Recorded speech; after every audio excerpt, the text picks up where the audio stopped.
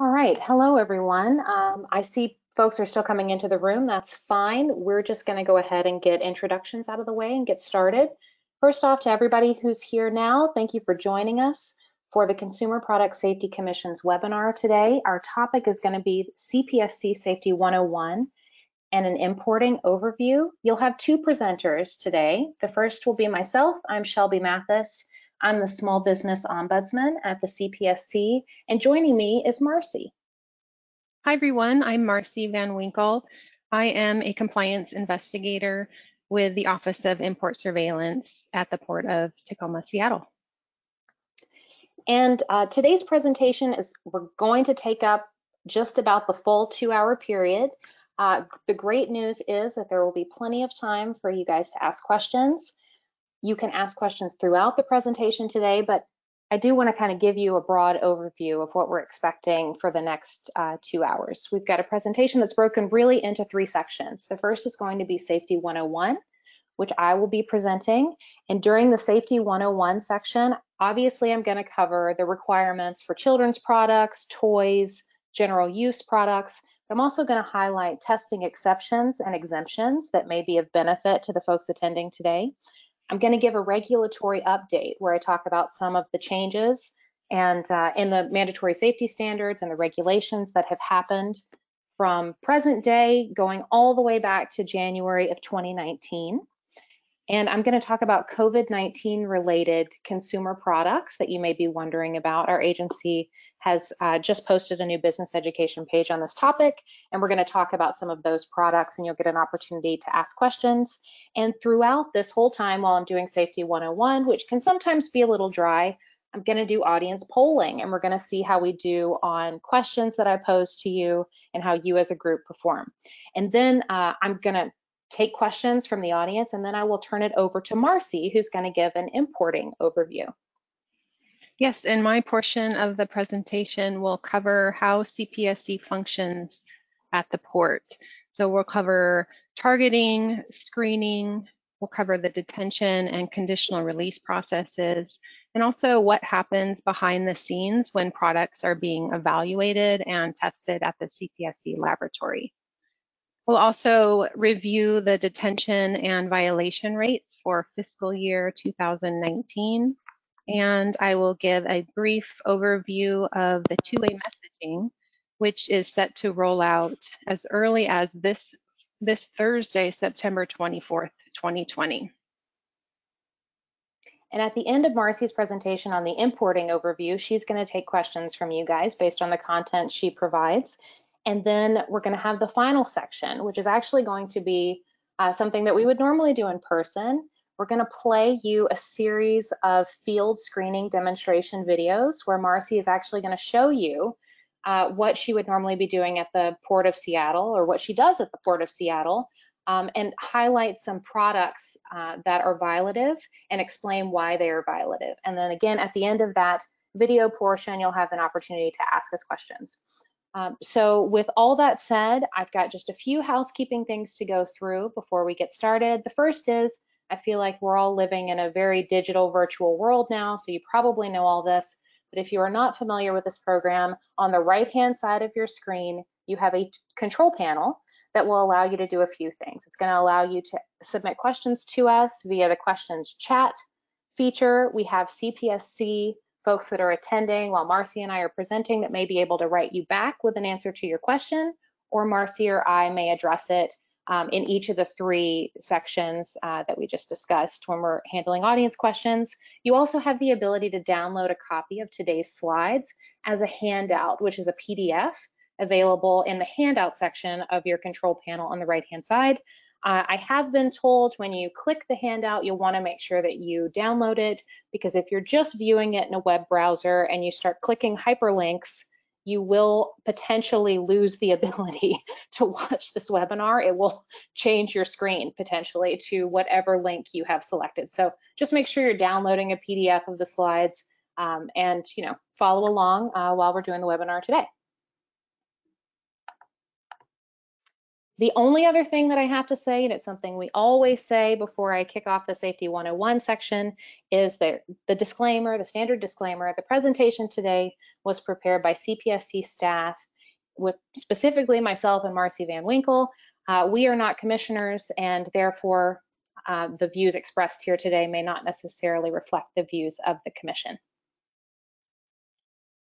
So for the Safety 101 agenda, I am going to start with children's products and give you a broad overview of the requirements that apply to every children's product, and we'll talk about what the definition of a children's product is.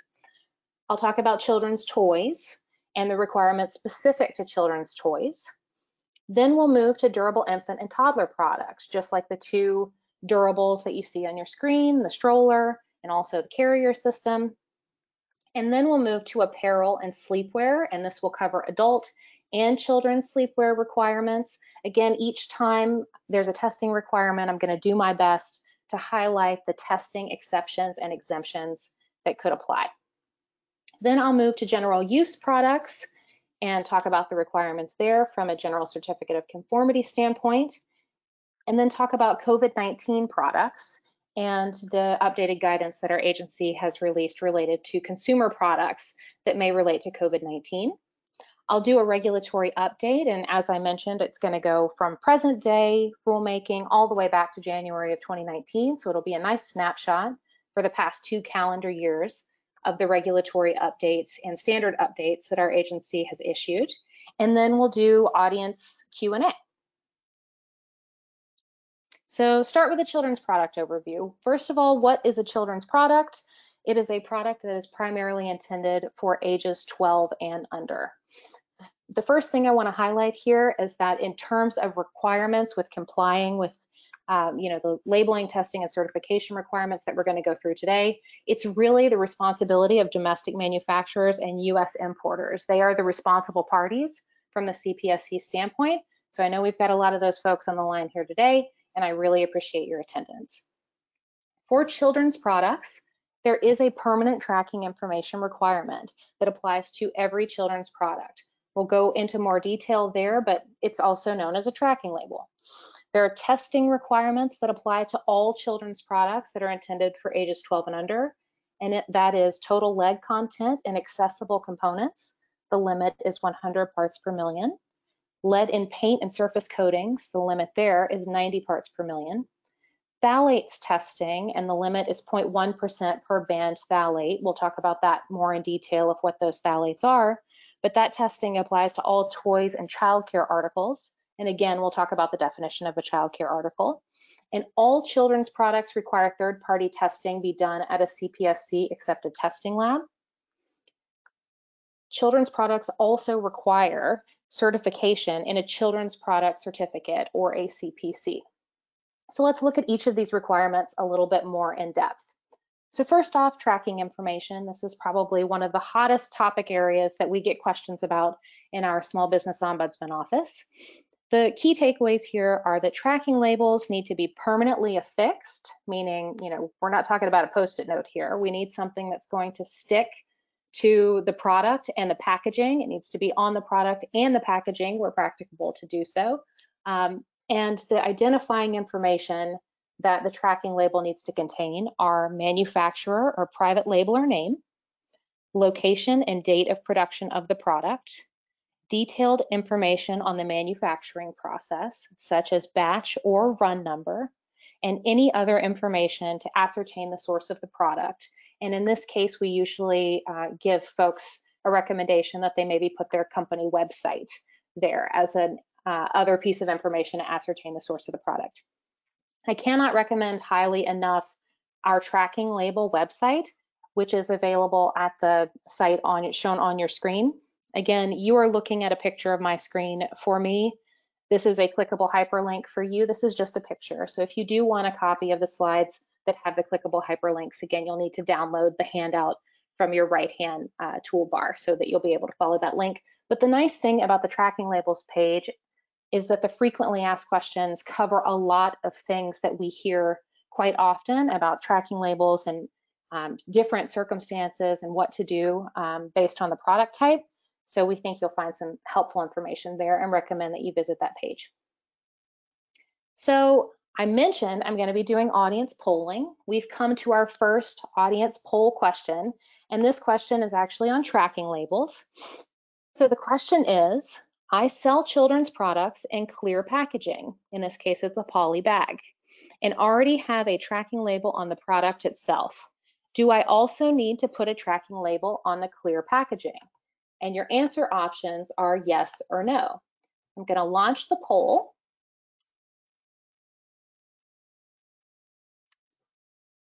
I'm going to ask you guys to tell me whether or not tracking labels are needed on the clear poly bag in this case.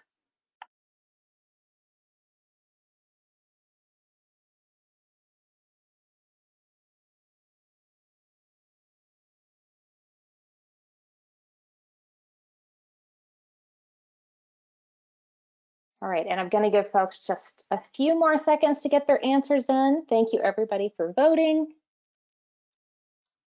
All right, I'm going to close the poll and let's see what we as a group thought the answer was. Oh my goodness. This is why this is such a great question. It looks like we're almost evenly split between yes and no. So to the question of whether or not you put a tracking label on the clear poly bag, let's see what the right answer is. It looks like the majority just barely said the answer was yes. The correct answer here is actually no, and this is a new question that we've just added to the tracking labels page. And the reason that the answer is no is that our staff has interpreted that if all tracking information is visible on the product through outer or clear packaging, so a clear poly bag for something like a children's shirt would certainly meet that standard, then there is not a requirement that you include a tracking label on the clear poly bag itself. So the next testing requirement or I guess the first testing requirement that I want to talk about is total lead content testing. And this comes from the US code. The limit is 100 parts per million in accessible component parts. But the thing I want to highlight really here is that there are several substances that you can make a children's product out of that, based on years of testing at the CPSC, we know are not going to exceed the lead limits. And those substances are listed in our regulation 1500.91, which again is hyperlinked in your handout. And those materials are wood, paper, and similar materials, CMYK process printing inks, and CMYK process printing inks are inks that fully absorb into a substrate. So they don't sit on the surface, they can't be scraped off. Natural fibers that are dyed or undyed, manufactured fibers that are dyed or undyed, precious and semi-precious gemstones, and other minerals. So what does this mean, this 1500.91 mean? It means that if you are making a children's product where lead testing applies to all children's products if they're meant for ages 12 and under, and your product is made completely of one of the substances listed here, maybe it's completely made of wood, then you would fall under the lead testing exception of 1500.91. You can find out more information about the materials by visiting the actual regulation itself and by visiting our lead testing page at the site shown on your screen. So the next testing requirement that applies to all children's products is lead in paint and surface coatings. And this actually comes from our regulation 1303. The limit is 90 parts per million in paint or surface coatings. And we define a surface coating as something that does not absorb into the substrate. So it sits on the surface. If you were to scrape a razor blade across the top, then that substance would flake off. So unfortunately, unlike lead, which we just talked about, had some determinations that didn't, or substances that didn't require lead testing, lead in paint and surface coatings does not have any exceptions or exemptions. So if you're making a children's product and it contains paint or surface coatings, or if you're importing a children's product that contains paint or surface coatings, you're going to need to do lead in paint and surface coatings testing. In this case, the majority of screen printed fabrics generally require this test, as do painted zippers and snaps. And in the case of painted zippers and snaps, they will need to be tested for both total lead content, which is going to be done on the substrate itself, and lead in paint on the surface coatings themselves. And again, we have a lead in paint business education page that is available at this site shown on your screen. Now, the next test that I want to move on to is one that can sometimes trip folks up, and that's actually phthalates testing. Phthalates are chemical plasticizers used in the production of many types of plastics, also in certain inks, paints, and other products. And this testing applies to the plasticized parts of both toys and childcare articles. So we've defined what a phthalate is. Let's define what a childcare article is. Well, a childcare article is an item for a child under the age of 3 that facilitates eating or sleeping or helps a child in sucking or teething. An example would be a children's bib or children's sleepwear if it's meant for children ages 3 and under. So we also have a phthalates business guidance page, which I would encourage everybody to visit. The site is at the address shown on your screen. So I mentioned we get a lot of questions about phthalates. I think it's time for another audience poll, and this one is going to be on phthalates. So the question here is, I am importing reusable cloth diapers that have plasticized components.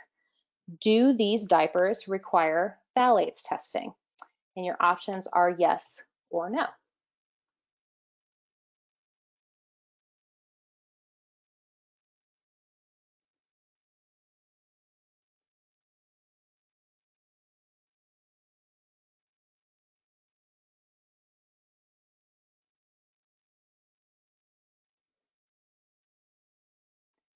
All right, answers are furiously coming in. I'm going to give folks just a little bit more time to get their guesses in on whether or not reusable cloth diapers plasticized components would require phthalates testing.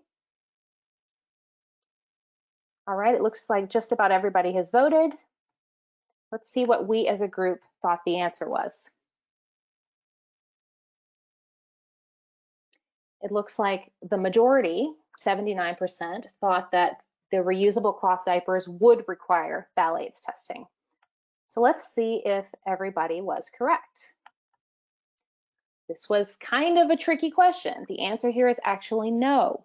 Reusable cloth diapers are not considered childcare articles. And why is that? Well, childcare articles are defined as facilitating sleeping, feeding, sucking, or teething for children under age 3. And I know many of you are probably around children under the age of 3 a lot more now than you used to be. And I am aware that a child under the age of 3 does an awful lot of sleeping, feeding, sucking, and teething, regardless of what they're wearing. But it's not the cloth diapers that are actually facilitating any of those 4 functions. So as a result, reusable cloth diapers are not childcare articles and therefore would not require phthalates testing.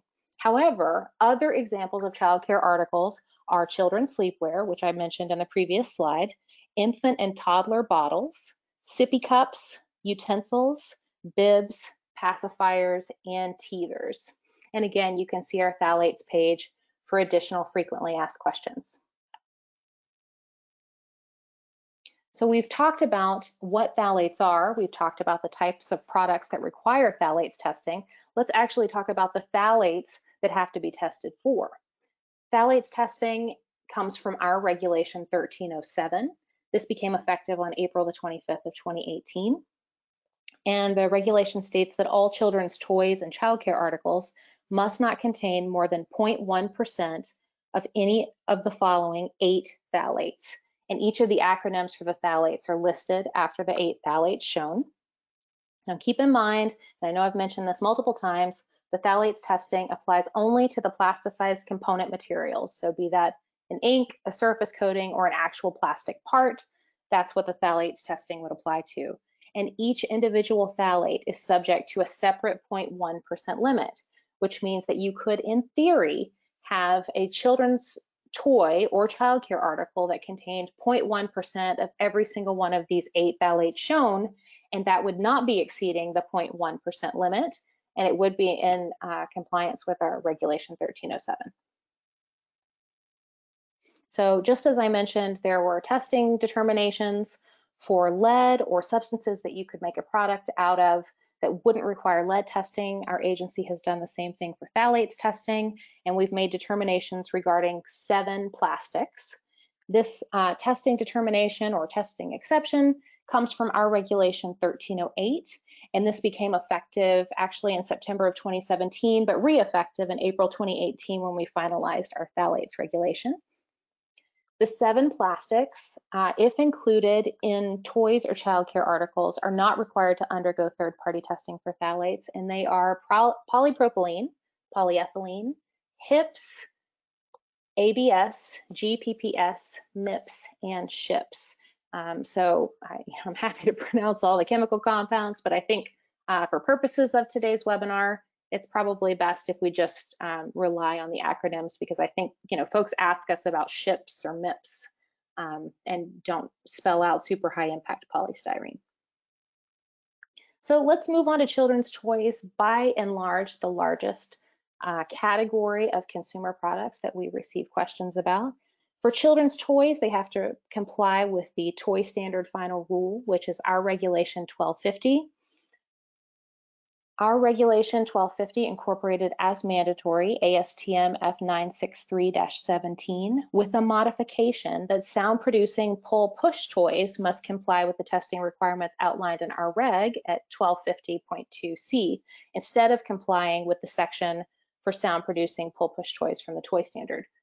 So why do I point that out? Because that's the only modification that our agency put in place when we adopted as mandatory the US Toy Standard ASTM F963-17. So if you are manufacturing or importing into the US a pull push sound producing toy, then just know that the testing requirements that you'll need to comply with are on the sound producing pull push toy are actually from our reg and not the section of the US Toy Standard. Other than that, F963-17, all the other sections are required except for flammability testing, which I'll address in just a second in a little bit more detail. So the ASTM F963-17 toy standard applies to toys manufactured on or after February the 28th of 2018 and requires that toys be tested to all applicable standards. The standard is available for purchase via astm.org.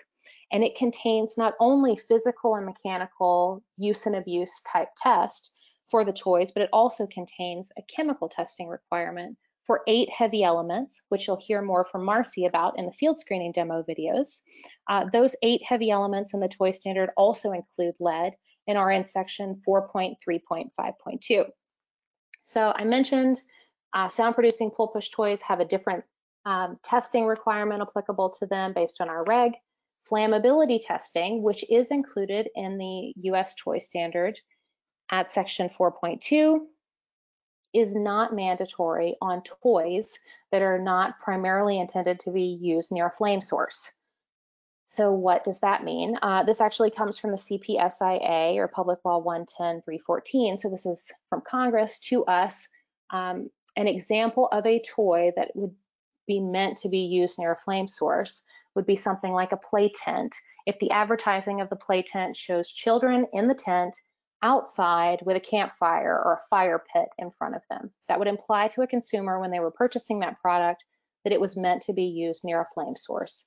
In that case, the CPSC would require flammability testing, but that is an exception to the general rule, which is that something like a stuffed teddy bear is not primarily intended to be used near a flame source. The CPSC would not require flammability testing on a stuffed teddy bear, despite the fact that there is a flammability testing requirement within the toy standard itself.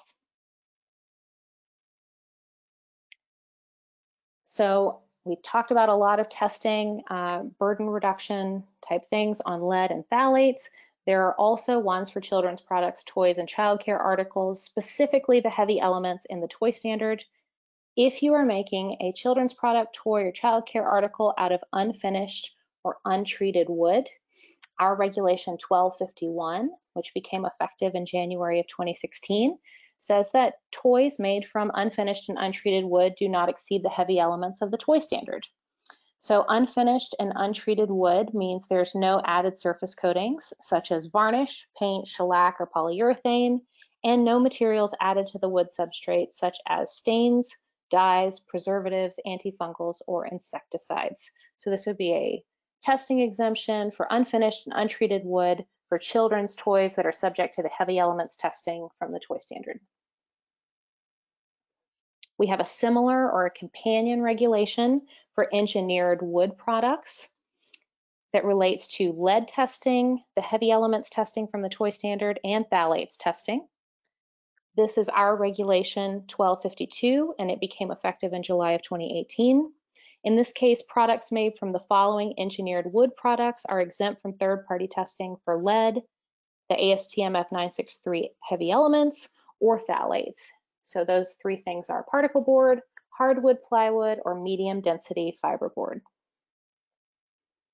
And then lastly, in terms of testing burden reduction, if you are making or importing a product that is comprised of unfinished manufactured fibers, that the unfinished manufactured fibers themselves would not require testing for heavy elements to the US toy standard or phthalates testing, and that's pursuant to our regulation 1253.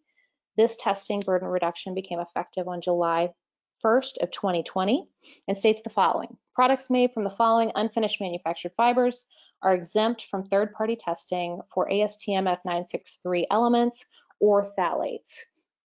So something like a stuffed toy would be a good example of something that could be made from an unfinished manufactured fiber, would in general be subject to the heavy elements chemical test associated with the toy standard and phthalates testing applicable to children's toys if there were plasticized components. But if you're making a stuffed toy out of polyester or PET, nylon, polyurethane, or spandex, viscose rayon, natural rubber latex, acrylic, or moto acrylic, then pursuant to our regulation 1253, you would not be required to conduct either heavy elements testing under the toy standard or phthalates testing on that children's toy. All right, let's move on to small parts, which is another section that oftentimes trips folks up. Again, our regulation here is 1501. It's also part of the toy standard, section 4.6. It's known as small objects there. Small parts present a choking, aspiration, or ingestion hazard. You're going to hear a lot more about this from Marcy in the field screening demo videos. A small part fits entirely into a small part cylinder. And the reason that is shown in blue on your screen is because it's actually hyperlinked in your handout to the small part cylinder portion of our page. That includes the dimensions of the small part cylinder. For small parts, products that are intended for use by children under the age of 3 years cannot contain small parts. They are actually banned products. And products intended for children at least age 3 but less than age 6, which contain small parts as received, must bear appropriate small parts warning labeling.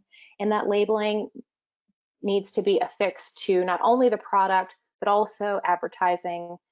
So I would encourage you, if you are making or importing a product intended for kids between the ages of 3 and 6 that contains small parts as received, something very small akin to a Lego, then you're going to want to make sure you meet the small parts labeling requirements of regulations 1500.19, 1500.20, and 1500.121. And again, those are hyperlinked in your downloadable handout. So all children's products require that a children's product certificate be generated for them. Domestic manufacturers or US importers certify their products comply with applicable product safety rules through the children's product certificate or the CPC. It's required for all children's products, so anything meant for a child ages 12 and under would require a CPC. And the CPC itself and the supporting lab testing report must be in English and issued by the domestic manufacturer or US importer. You can find out more information about the requirements for children's product certificates, including what goes into a certificate in the 7 sections, by visiting our CPC website at the address shown on your screen. If you do visit that site, the great news is that we have 2 sample children's product certificates that are available on that site. We've got one for children's toy and one for children's clothing that you can basically use as a template to generate your own CPC. So in terms of availability of certificates, this is either a children's product certificate or a GCC, a general certificate of conformity for a general use product, which we'll cover in a second. 3 things to remember here. The certificate must accompany each product or shipment covered by the certificate.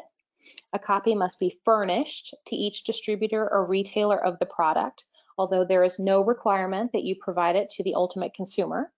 And a copy must be made available upon request to CPSC and Customs. Electronic certificates have been approved by the Commission. The Commission voted by rule that certificates in electronic form are acceptable. However, they must be reasonably accessible to the Commission, so meaning our CPSC field folks have easy access to them, and they must be created no later than the time of shipment or first distribution within the United States, per our regulation 1110.13. All right, so we've talked an awful lot about children's products as a whole. Let's move on to the special category of durable infant or toddler products. And what you're seeing on your screen is actually a screenshot of our durable infant and toddler products, or durable infant or toddler products business guidance page, which is available at the link shown at the bottom of your screen. You'll see there are 25 product categories that are listed there. And the reason they're all shown in blue is because the great news is that our team in the Small Business Ombudsman group has put together a business guidance page for each of these products. So if you are importing an infant swing and you want to know what the labeling, testing, and certification requirements are for your infant swing, or you want to know the definition of an infant swing because you're not sure if you are importing one, you can always go to the durables page, click infant swings, and it will take you right to the business guidance page and tell you each of the requirements for that product category. So durable infant or toddler products, those 25 categories that we just saw, are all required to include a product registration card attached to the product. And this is from our regulation 1130.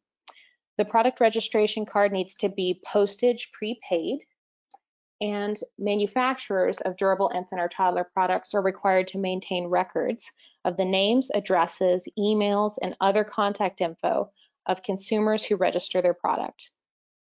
Manufacturers of durables must also permanently place their manufacturer name and contact info, model name and number, and the date of manufacture of each durable product onto the product itself. And why is that so important? Well, those are the things you're actually asking the consumer to provide to you when they register their product with you. You're going to need the manufacturer name and contact info, model number and name, and the date of manufacture. So you can find out more information about the requirements of product registration cards for durables by visiting our business education page at the link shown at the bottom of your screen, downloadable in the handout.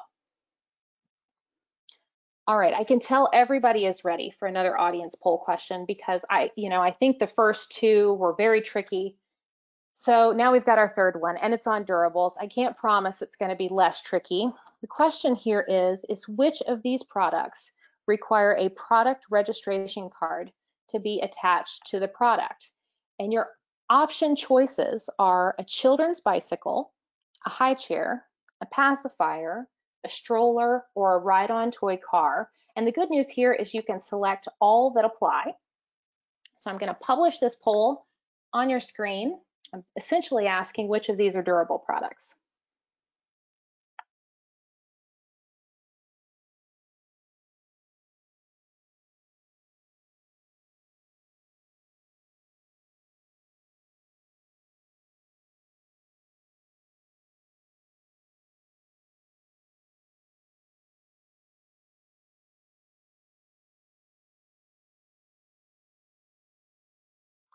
It's so neat to watch these poll answers come in. Thank you everybody for participating in the poll. I'm going to give you just a few more seconds to get your answers in. Again, you can select all that apply, so feel free to select as many of those 5 listed products as you think are durables and have a product registration card requirement applicable to them. All right, it looks like just about everybody's voted. I'm going to close the poll. Let's see what we as a group thought the answer was here in terms of what required a product registration card. Okay, it looks like high chair and stroller ran away with it, but children's bicycle and ride-on toy car are pretty close. So I would say by interpreting these results that high chair and stroller by and large were the winners. So let's see if you guys were right that those are the 2 product categories that require an attached product registration card. See, I can't fool you guys. You know your durable infant or toddler products. You're exactly right. The high chair and stroller are the two durables, and they're the ones that require a product registration card. A children's bicycle does not. It's actually a bicycle. It's not a children's toy. It's not a durable, so it does not require a product registration card. A high chair is, of course, a durable, so it does. A pacifier is a child care article that facilitates sucking for a child under the age of 3, but it is not a durable infant or toddler product. A stroller is, so it requires the card, and a ride-on toy car is a toy itself, so it does not require a product registration card because it is not a durable. All right, let's turn to apparel. We're going to talk about adult and children's apparel and the requirements here. For general wearing apparel, or day wear as we kind of term it, because it is not sleepwear, it's everything but sleepwear, the day wear are subjected to the 1610 flammability testing requirement. So this applies to all adult and children's wearing apparel. The exceptions here are that hats, gloves, footwear, and inner lining fabrics do not need to comply with flammability testing as long as they meet the exceptions that are outlined in 1610. And on the flip side, children's sleepwear must meet a more stringent standard than the flammability testing requirements of 1610. Just as I've done with the lead testing requirements and phthalates testing requirements and the heavy elements for toy standard, and I've talked about testing burden reduction and testing exceptions and exemptions, there are flammability testing exemptions that I want to bring to your attention. In 1610.1d, plain surface fabrics that are equal to or greater than 88.2 grams per square meter or 2.6 ounces per square yard do not require flammability testing to 1610. Plain and raised surface fabrics made of any combination of these fibers, regardless of their weight, also do not require flammability testing exemptions, and those are acrylic, moda-acrylic, nylon, olefin, polyester, and wool. So common non-complying fabrics are sheer 100% rayon, sheer 100% silk, 100% rayon chenille, certain rayon or nylon chenille, certain polyester and cotton blends, and 100% cotton fleece, in addition to 100% cotton terry cloth, are common non-complying fabrics with the flammability testing requirements. So we talked a little bit ago about the fact that children's sleepwear have a more stringent flammability testing requirement that is applicable to them. Children's sleepwear means any wearing apparel sized larger than 9 months through size 14, intended to be worn primarily for sleeping or activities related to sleep. Our agency has interpreted this to include nightgowns, pajamas, robes, or similar loungewear for children. So those are all considered children's sleepwear by our agency. And we look at several factors to determine if a garment is sleepwear, including the product's suitability for sleeping, the likelihood the garment will be used for sleeping, the garment and fabric features, how it's marketed, how it's merchandised or displayed, and its overall intended use. So children's sleepwear actually must pass the more stringent flammability requirements of our regulation 1615 if it's size 9 months to 6X, or 1616 if it's size 7 to 14. And all fabrics and garments defined as children's sleepwear must be flame resistant and self-extinguish or not continue to burn when removed from a small open flame ignition source. There are 3 exceptions from children's sleepwear flammability testing. If you fall into these exceptions, you will still need to meet the flammability testing requirements of 1610, which we discussed earlier. Those 3 exceptions for children's sleepwear are diapers and underwear, infant garments that are size 9 months or younger, and that is from our regulation 1610.1C, or tight-fitting garments. Tight-fitting sleepwear has sizing limitations, and this is something that we kind of have to explain to small businesses pretty frequently because this is complicated. Tight-fitting sleepwear would not need to meet the sleepwear flammability standard as long as it doesn't exceed the specific dimensions that are outlined in the regulations shown on your screen. So if the children's tight-fitting sleepwear is size 9 months to 6X, it needs to not exceed the dimensions in 1615.10. Or if the tight-fitting sleepwear is size 7 to 14, it needs to not exceed the dimensions of 1616.2M. And again, even if you are making tight-fitting children's sleepwear that does not exceed these dimensions, it doesn't mean you're off the hook from a flammability testing standpoint. You still have to comply with 1610, which is the flammability of clothing textiles.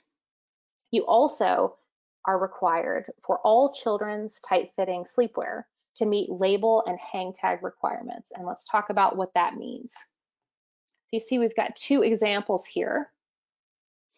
The first is a neck label. The neck label is required in all children's tight-fitting sleepwear. It needs to be at least 5-point sans serif font in all capital letters, set apart from other text by a line border, on a contrasting background and not covered by other labels. So you see two examples here. On the left-hand side of your screen, you see a traditional top sewn label that says in the box, wear snug fitting, not flame resistant. On the right-hand side of your screen, in the red example, you see printed in the neck label itself, just actually printed onto the fabric. It says wear snug fitting, not flame resistant. So both of those would be compliant neck labels. You also need to meet the hang tag requirement for children's tight-fitting sleepwear. And the hang tag must be yellow. That color is actually specified in the code. And the hang tag itself has dimensions that it must meet. An example is shown in the bottom left of your screen. And the Arial Helvetica black 18-point font needs to be used, and the text box needs to meet the dimensions shown on your screen. That yellow hang tag needs to state the following. For child safety, garment should fit snugly. This garment is not flame resistant. Loose fitting garment is more likely to catch fire. So the yellow hang tag shown here would be a compliant children's tight-fitting sleepwear hang tag. All right, the last topic for children's apparel, something that catches importers and domestic manufacturers, is drawstrings. The hazard here is that young children can be seriously injured or subject to fatal entanglement if the drawstrings of their upper outerwear catch or snag. Children's upper outerwear in sizes 2T through 12 cannot contain hood or neck drawstrings. And children's upper outerwear in sizes 2T to 16 with waist and bottom drawstrings must meet ASTM F1816-97. So a question we often receive is, what is children's upper outerwear defined as? Examples are jackets, ski vests, anoraks, and sweatshirts. And all children's upper outerwear should comply with the requirements of Voluntary Safety Standard ASTM F1816-97 to meet the drawstring requirements from the CPSC. And again, this is another topic area that we're going to see a demonstration from Marcy on how they field screen for drawstrings in children's apparel. All right, so we've made our way through the entire universe of children's products. Let's talk for just a moment about general use products. General use products are meant for age 13 and up. They're not primarily intended for children ages 12 and under, which would be a children's product. They're everything else. And there is a certain universe of general use products that require a General Certificate of Conformity, or a GCC, and those are listed on your screen. You can see there's many categories that are construction related. You see architectural glazing materials, emberizing materials, consumer patching compounds, drywall, cellulose insulation. You also see categories of goods that you're probably familiar with from a flammability testing standpoint, things like carpets and rugs and mattresses. We've also got lighters there. The reason that these general use products are shown on the screen to require a General Certificate of Conformity is because there is a regulation or a safety rule associated with them in terms of labeling or safety testing requirements, and a certification requirement flows from that.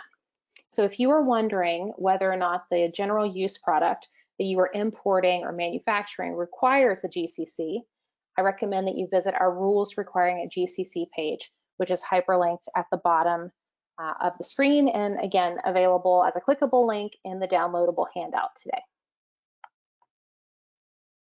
All right, let's move on to probably the first new topic area for folks that attend a lot of our webinars. Much of the content that I've just discussed has been a bit of a refresher probably. COVID-19 related products. When the pandemic started, we started getting questions about all kinds of consumer related products that were linked to COVID or prevention of coronavirus.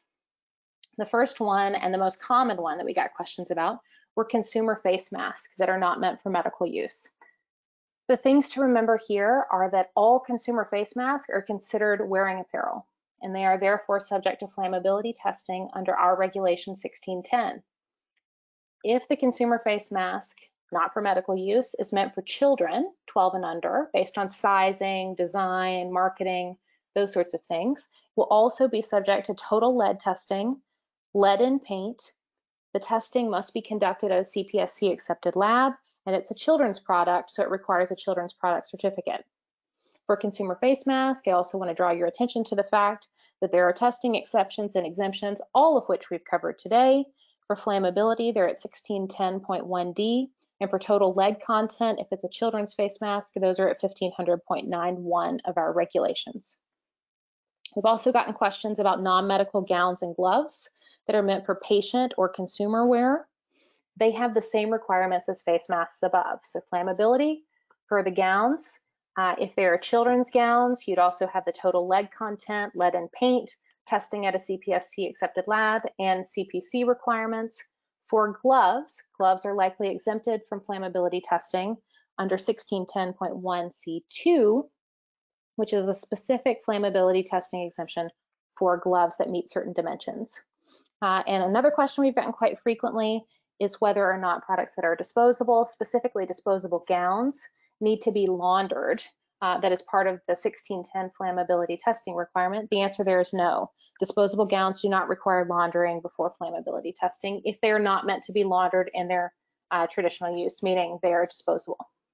All of this information is available on our new COVID-19 related products business education page, which is available at cpsc.gov/COVID-19.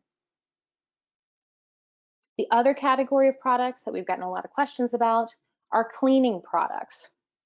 So cleaning products, things to remember here is that the Poison Prevention Packaging Act, or PPPA, is under the CPSC jurisdiction.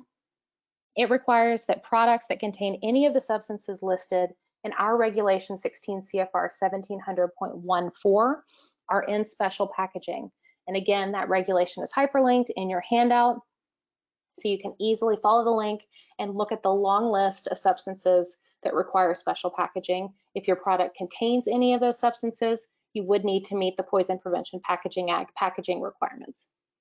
For consumer cleaning solutions, you also want to keep in mind that the Federal Hazardous Substances Act, or FHSA, labeling may apply if it meets the FHSA definitions. And again, there's more information about this on our COVID-19 business education page linked at the bottom of the slide.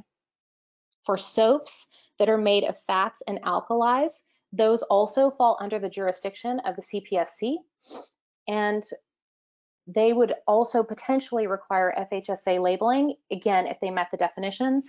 And again, best point of resource here, or point of contact, I guess, is probably to visit our COVID-19 page to get more information there on soaps. Hand sanitizers fall under the jurisdiction of the U.S. Food and Drug Administration, or the FDA. There's more information on the COVID page about that. Disinfectants are actually under the jurisdiction of the U.S. Environmental Protection Agency, which maintains a list of registered disinfectants. That list is hyperlinked, again, in the downloadable handout. And then UV or ultraviolet disinfecting devices are under the jurisdiction of the FDA. All right, now I'll move on to a regulatory update. And as promised, I've started at present day, and it actually goes backwards. So to get you accustomed to this chart, on the left-hand side, I've listed the consumer product type. In the middle, I've got both things, the standard itself, which is the ASTM or ANSI ROVA standard in the case of ATVs at the end of this list, the safety standard and the regulation that incorporates that safety standard as mandatory. In the center of the chart, we've also made note of times when our agency has incorporated as mandatory an ASTM standard with a modification, and we've identified the modification where it was just a singular modification. And then we've got the effective date on the far right. So a few things to point out here. I won't belabor it. I know you guys, you can certainly read, and you are able to download the handout and have a copy of this for yourself, but 2 of these consumer product categories have standards that are becoming effective after today's date in 2021. The first is gates and other enclosures. That new standard will become effective July the 6th of 2021, and that is the first mandatory standard applicable to gates and other enclosures. Handheld infant carriers have an updated standard going into effect on January 1st of 2021.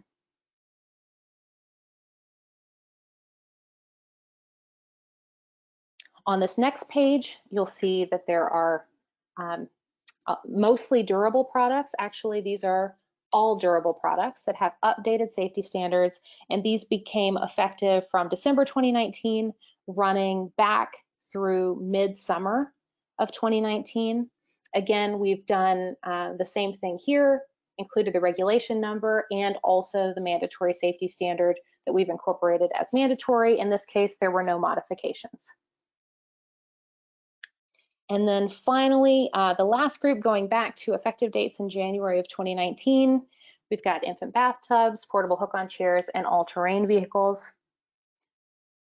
I do want to bring 2 other things to your attention during this regulatory update.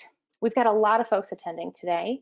The great news is we had a lot of interest in this webinar. The even better news is that tomorrow there is another webinar that our agency is participating in along with our colleagues at Health Canada and Profeco in Mexico.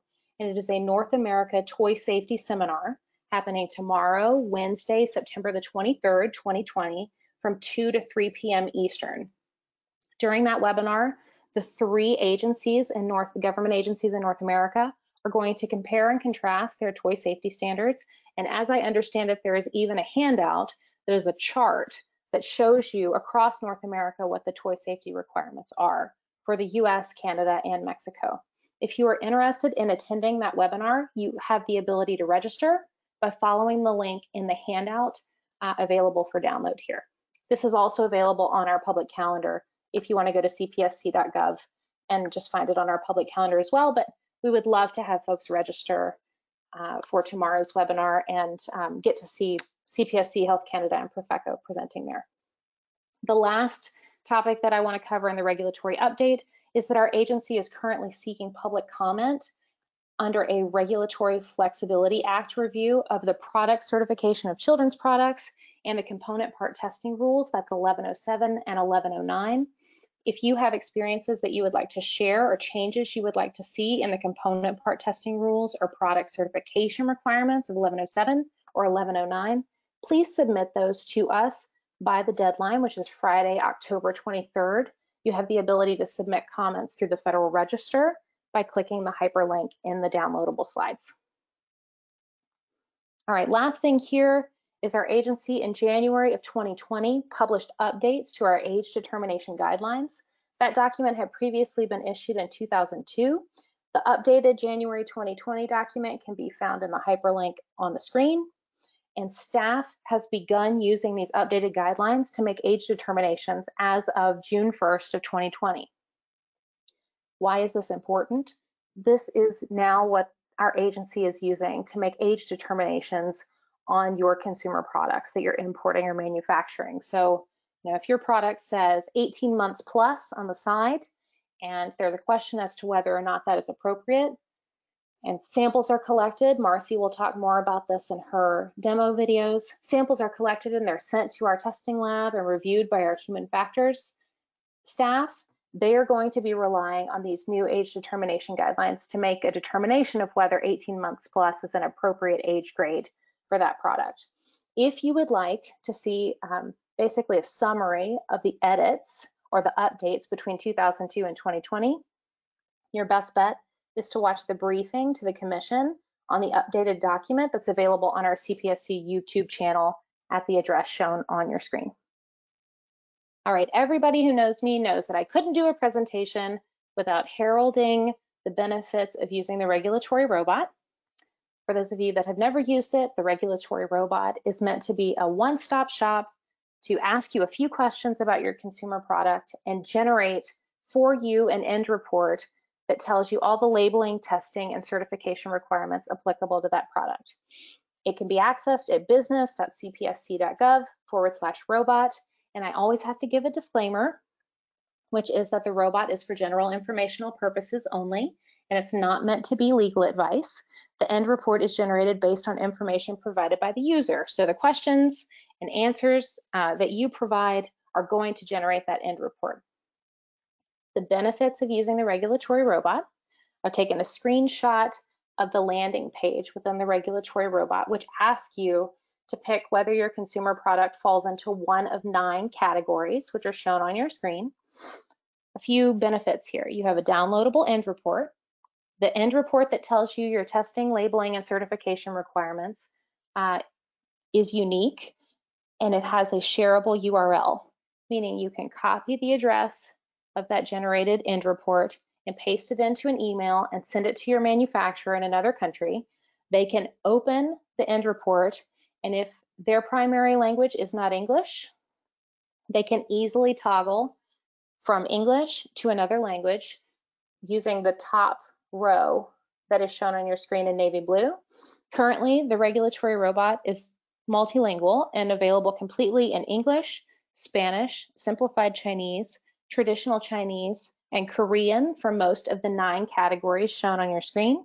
It's also available in Vietnamese and Bahasa Indonesia for some of the categories shown on your screen. Another business resource that you may find helpful are our business education pages. I talked about this on the durables page. I showed that snapshot with the 25 product categories in light blue because they all had their own business education page associated with them. If you visit our business education landing page, which is cpsc.gov/business education, you'll see on the right-hand side, alphabetized, a list of consumer products. You can click on any of those consumer products and open up a page unique to that product category that will tell you all the requirements associated with that product type. At last count, there were 58 pages on the business education right rail, which is circled, that are going to provide that information to you. All right, the last resource that I want to let you know about are our webinars. Just like today's webinar, we've recorded many webinars historically, and they are available via the CPSC YouTube channel, which is at youtube.com/USCPSC. When you go to that page, you'll need to click playlist and business education. You can see there are 14 videos there. Of interest may be our webinar on certificates, where we talk about how to make a children's product certificate, what goes into one, and show examples for different types of products. We also go through general certificates of conformity and how to create those and when you need to create them. That's a very popular webinar.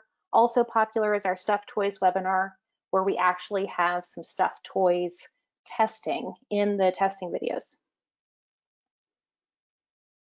All right, with all that said, let me leave you with a few resources and then I'll take a few questions before I turn it over to Marcy. My name is Shelby Mathis. I'm the Small Business Ombudsman. If you have questions that you would rather email than type into the box today, you're welcome to email our group at sbo@cpsc.gov, and you'll hear from any of the 3 folks on our team. You're also welcome to give us a call at 301-504-7945 and leave us a voicemail if we don't answer, and we'll get back to you and hopefully provide some helpful business guidance on a product that you're making or importing. You can also follow us on Twitter at CPSC Small Biz. I mentioned the regulatory robot, and its address is shown on your screen. The desktop reference guide is a summation of all of the testing requirements, or most of them, that I've talked about today. And then lastly, I would be remiss if I didn't do a plug for our business newsletter. This is a monthly newsletter that I email out to folks that register to receive it. Things that I include are upcoming webinars, upcoming public hearings at the commission, rules that are mandatory standards that are going into effect, open comment periods, basically the things that I've shown you today, If you think that's of interest to you, please go to cpsc.gov/email and sign up to receive our business newsletter. You'll need to include your email and select Small Business Ombudsman Updates to get our newsletter.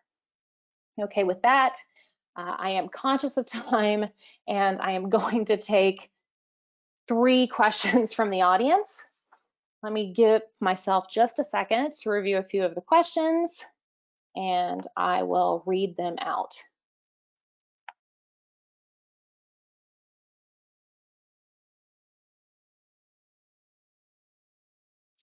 All right, I have a question here. Does the CPSC require that a certificate, either a CPC or a GCC, be submitted and approved by the agency prior to importing products? The answer here is no. We are not an agency that requires you to submit things or get pre-approval before importing. However, there are 2 caveats there for specific product types, and they are lighters and they are ATVs, or all-terrain vehicles. But for the most part, that answer is no. The CPSC does not require that your certificate be submitted and approved by the agency prior to importing. And I guess with lighters and ATVs, I will caveat it. We're not looking for a certificate in that case. We're looking for other information, but it does require contacting us before an import on lighters and ATVs. Does the CPSC require that my product testing be conducted in the US? The answer there is no. I mentioned earlier in the broadcast that children's products must be tested at a CPSC accepted lab. That is a requirement. However, CPSC accepted labs are all over the globe. So if you are importing or manufacturing a children's product meant for ages 12 and under, you do need to test at a CPSC accepted lab. However, we do not require you to test at a lab in the US.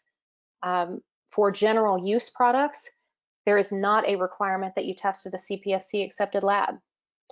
So if you're hearing that there is a requirement that you test in the US, that may be a requirement specific to the retailer or distributor with which you're working.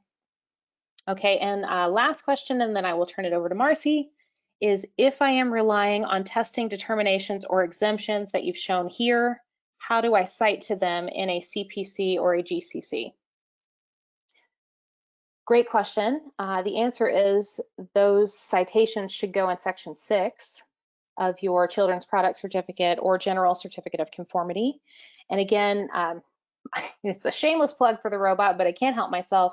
One thing the robot does really well is the end report that it generates is broken out by testing requirement, and it will also highlight for you potentially applicable testing determinations that may benefit you, and meaning that you don't need to get your product tested for lead because you fall under these testing exceptions. If that's the case, the robot actually tells you at the end of the section, if you are relying on this testing determination, exception, exemption, cite this in section 6 of your children's product certificate or general certificate of conformity. So your best bet in properly citing those testing determinations or exemptions is probably to run a report in the regulatory robot and just follow the recommendations there. You can also, of course, always get more information by contacting us or by going to the individual product page on the business education landing page at cpsc.gov/business education. All right, with that, I am going to turn it over to my co-presenter, Marcy Van Winkle, who is going to take it from here. Hello, everyone. Again, Marcy Van Winkle here. I am a compliance investigator with the Office of Import Surveillance, and I'm based at the Seattle-Tacoma Port. So I am going to give you an overview of the import process. And again, as a disclaimer, this presentation was prepared by CPSC staff and may not necessarily reflect the views of the Commission. Okay, again, the presentation agenda, I'm going to give you an overview of how CPSC functions at the port. We're going to cover targeting, screening, detention, and conditional release processes, and also what happens behind the scenes when products are being evaluated at our, at our CPSC laboratory. Also, we'll discuss the detention and violation rates for fiscal year 2019. And I will give you a brief overview of the two-way messaging, which again is set to roll out as early as this Thursday, September 24th, 2020. So I'm going to take you through this journey, if you will, through the CPSC port process. We'll follow this flowchart from the beginning when the entry is filed to the end, which is ideally the release of cargo into commerce. But as you can see and maybe even have experienced, the end may actually be seizure of the cargo. Now notice that this flowchart describes the import of ocean cargo. So although the examination of cargo is similar between modes of transportation, the targeting and detention procedures may differ significantly between seaports, airports, border ports, and express consignment ports such as DHL, FedEx, and UPS. But regardless of the mode of transportation, the goal of CPSC is always to ensure that only safe and compliant products make it to the hands of consumers. And we do this not only by screening products against the safety standards, but also by providing product line specific guidance directly to the importers and to the import community as a whole. Okay, so here we are at the first step. The customs broker has filed the entry into ACE, or the Automated Commercial Environment. ACE is a Customs and Border Protection, or CBP, program, and it's the primary system through which the trade community reports imports and exports to the regulatory agencies, and the government determines admissibility. So how does CPSC target entries? Entries can be targeted for or by CPSC in typically 3 different ways. The first is through the CTAC program, or the Commercial Targeting and Analysis Center. And CTAC is a CBP-run program of which 11 partner government agencies are a part of, including CPSC, of course, Fish and Wildlife Service, FDA, APHIS, and EPA, just to name a few. CPSC may have several CTAC programs running at a time. A couple examples of these programs could include one that hits on past violators and continues to target them until a pattern of compliance can be established. Another example is a program that targets first-time importers and manufacturers of children's products. And the purpose of this program would be to ensure that new importers and manufacturers of children's products are complying with all applicable safety standards. The second method of targeting is via the RAM, or the Risk Assessment Methodology. And the RAM is a CPSC-run program that feeds off the data entered into ACE. And RAM is updated every couple of minutes and includes only tariffs within CPSC's jurisdiction.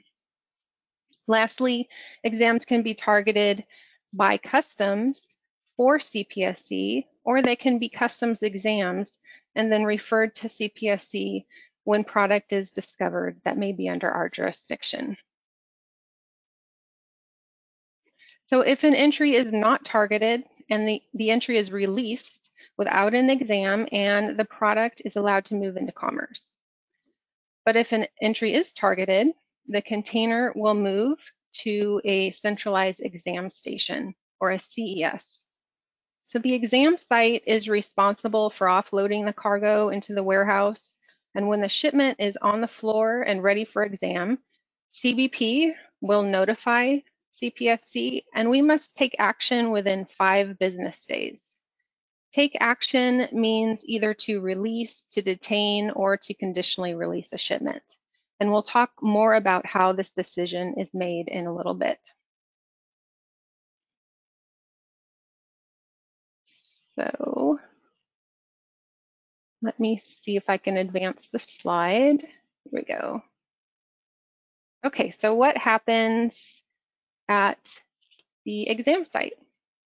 So we screen products at the exam site, and products are screened according to the applicable safety standards.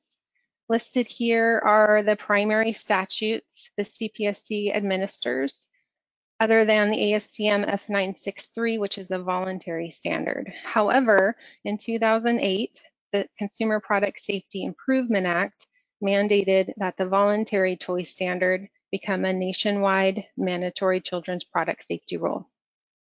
So how do we screen products? Well, we screen products by using screening tools, templates, and screening guides. The two main pieces of equipment we use are the XRF and the FTIR, and I will be giving you a brief demonstration of these two pieces of equipment in the next portion of this presentation.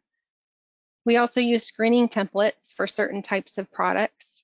We have screening templates for small parts, rattles, pacifiers, small balls, toys with spherical ends, and also an expanding materials template.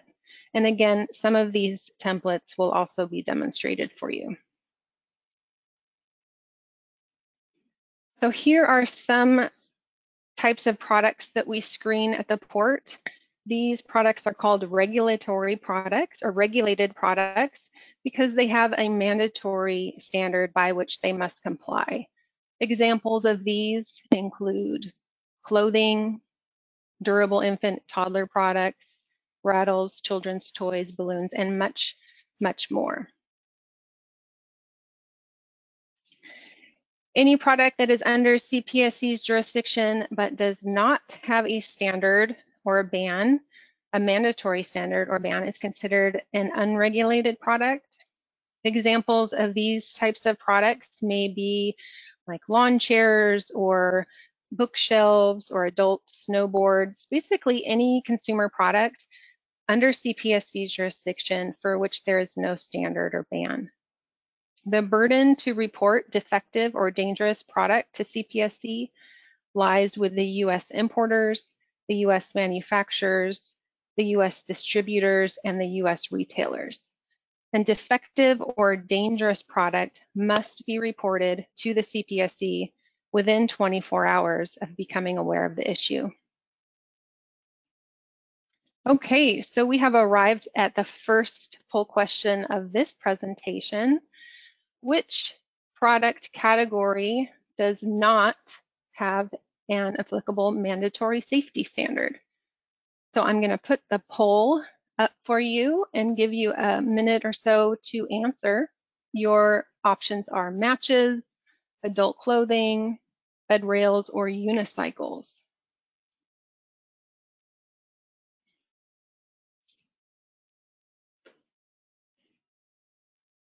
I see that the answers are coming in.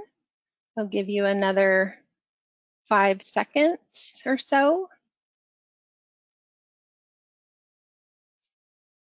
Okay, we'll close the poll and see what you have answered. It looks like the majority of you, 41%, said unicycles with a close second of adult clothing. So let's see if you are correct. The correct answer is unicycles. So matches, adult clothing, bed rails all do have an applicable mandatory safety standard. Unicycles, we do have a mandatory standard for bicycles. A bicycle is defined as a two-wheeled vehicle having a rear drive wheel that is solely human powered, and it's also defined as a 2- or 3-wheeled vehicle with fully operable pedals and an electric motor that is of less than 1 horsepower and whose maximum speed on a paved level surface is less than 20 miles an hour when powered solely by such a motor while ridden by an operator who weighs 170 pounds. That's a mouthful. But the short answer is because a unicycle has 1 wheel, it's not considered a bicycle, and there is no mandatory safety standard. Okay. So here we are still at the port and we're screening product according to the standard. If no violations are found, the entry is considered clean and released into commerce as far as CPSC purposes go. So what happens then when a product fails screening? When products fail screening, samples are collected from the shipment and sent to the CPSC laboratory for testing. When CPSC collects samples from an entry, a receipt and a notice is provided to customs, the customs broker, and to the importer of record. Whether a notice of detention or a notice of conditional release is issued depends on a variety of issues, including the severity of the potential violation, the compliance history of the importer, and also CBP's procedures for that port.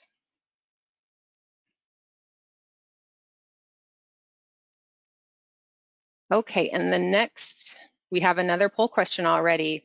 Who receives the CPSC notice of sampling and detention? Is it the broker, the importer, Customs and Border Protection, or all of the above? Go ahead and lock in your votes.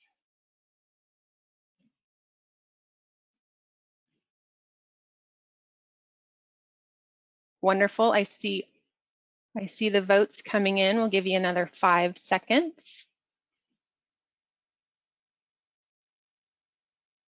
Okay, and we'll close the poll and look at your answers. And it looks like overwhelming majority said all of the above, 91%.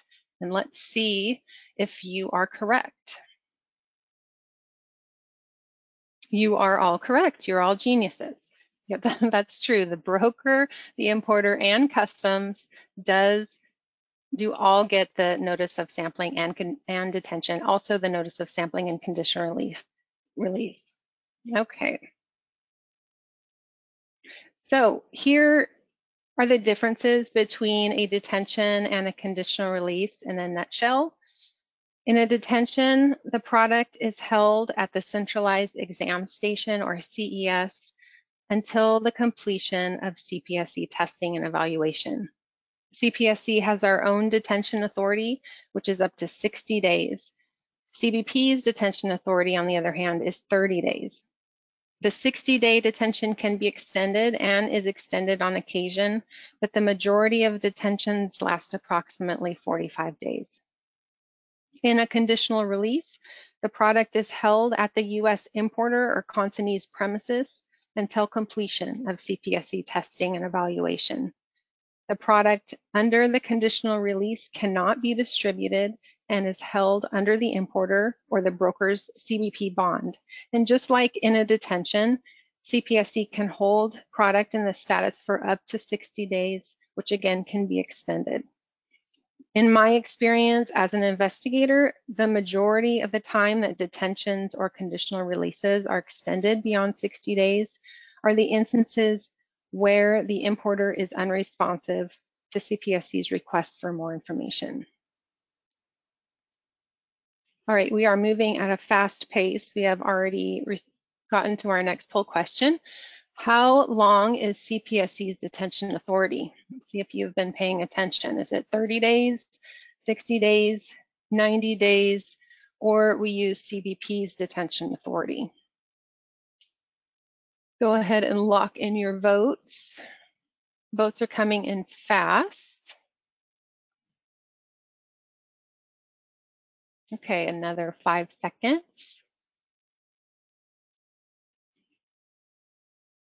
Excellent. So we'll close the poll and we'll look at what you have voted. Most of you, 75%, have said that 60 days is CPSC's detention authority. So let's see if you are correct. And it doesn't look like I can fool you. You are correct. 60 days is CPSC's detention authority. Very good. Okay, so here we are. A potential violation has been detected and the decision to detain has been made.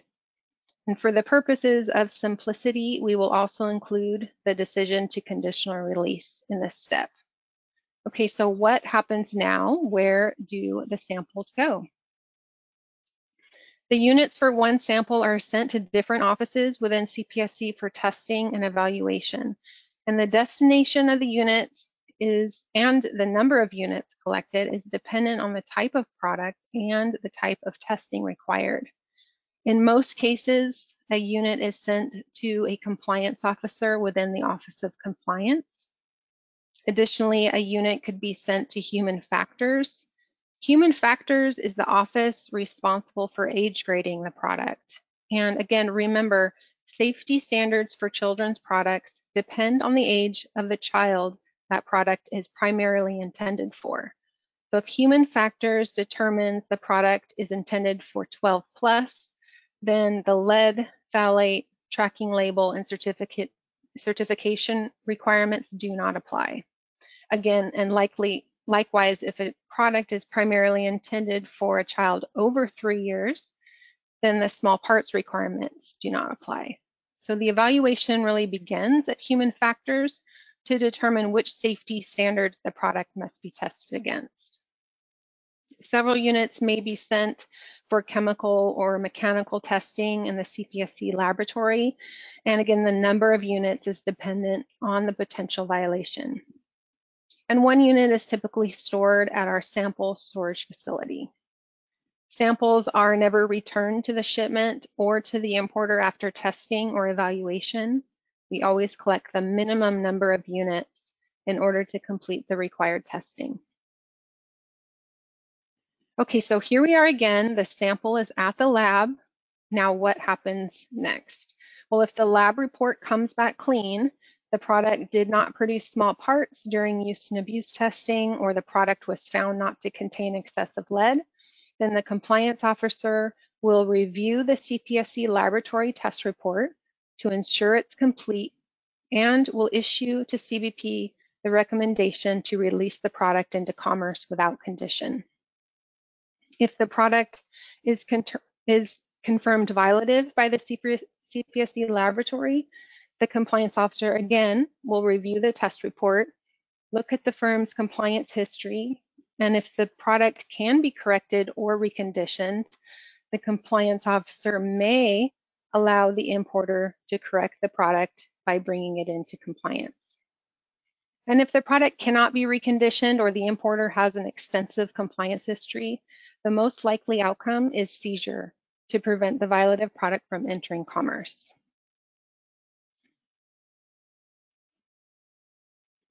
So again, the options for a violative product are seizure, reconditioning, but also correct future production.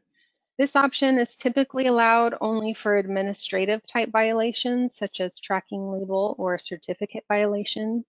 But again, the compliance history of the importer is taken into account. A firm that continues to import product without required tracking labels or certificates after having been warned, for example, may be subject to seizure of their products. And when the decision has been made by the compliance officer either to seize, release for reconditioning, correct future production, or unconditionally release, the compliance officer will issue a Form 330 to Customs and a notice of violation to the importer if applicable. Okay, so here we are at this point. The product was found violative and the compliance officer has allowed the product to be reconditioned into compliance. In most cases, the importer is required to bring the product into compliance within 90 days, but that time period is always specified in the notice of violation. The importer must provide proof of reconditioning, which can come in the form of updated third-party test reports and certificates, pictures of reconditioned product, and/or a signed affidavit that the product is now compliant with all applicable standards.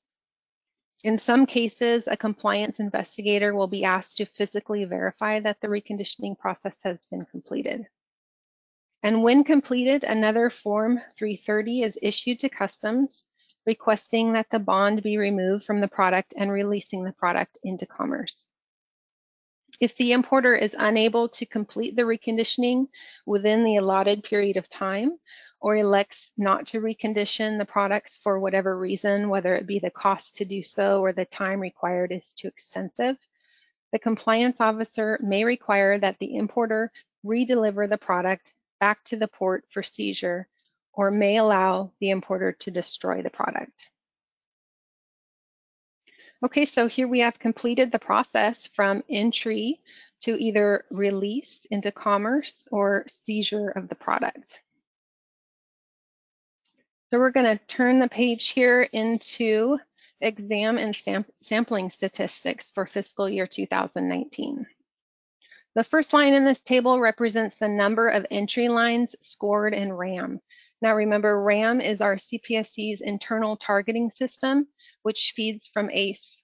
There were over 4.2 million entry lines scored in RAM, and one entry may have multiple entry lines, and only the entry lines with a tariff under CPSC's jurisdiction and considered to be a priority for the agency are represented as scored in RAM. Now, of those 4.2 plus million entry lines, only 0.21% were examined at the port, which is 8,816 exams. Of those exams, 2,600 samples were collected. 87% of the samples collected were found violative, and of the violations found, 48% were seized, 14% were permitted to be reconditioned, and 21.2% were allowed to be released into commerce with a notice of violation and with the understanding that future production would be corrected. CFP is correct future production. A very small number of products, 10 in fiscal year 2019, was allowed to be destroyed by the importer or exported from the United States. And the average detention time was 44 days. This graph here represents CPSC seizures by commodity. You can see that children's toys were the majority of seizures last fiscal year at 47%, followed by clothing and footwear at 23%, and bags and backpacks at 8%. The remaining products were under 5%, baby toddler products, hair dryers, art materials, etc. And this is a breakout of CPSC seizures by mode of transport. Overwhelmingly, ocean cargo or sea cargo was the number one mode of transport for seizures at 60%, followed by truck at 21%, air cargo at 18%, and rail at 1%. And this is a breakout of violations by primary and secondary violations. Your secondary violations are your administrative type violations like certificates, tracking labels, and product registration cards.